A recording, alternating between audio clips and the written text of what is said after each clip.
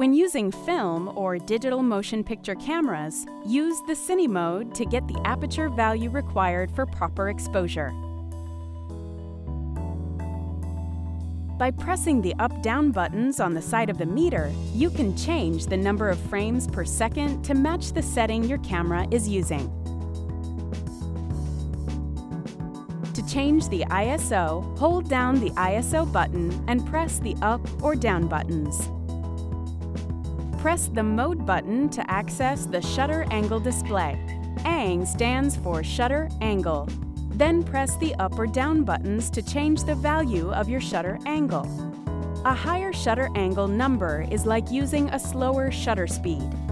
A lower number is like using a higher shutter speed. If a shutter angle other than 180 is selected, the ANG indication will appear on the measuring display. Pressing the meter button now will display a new reading.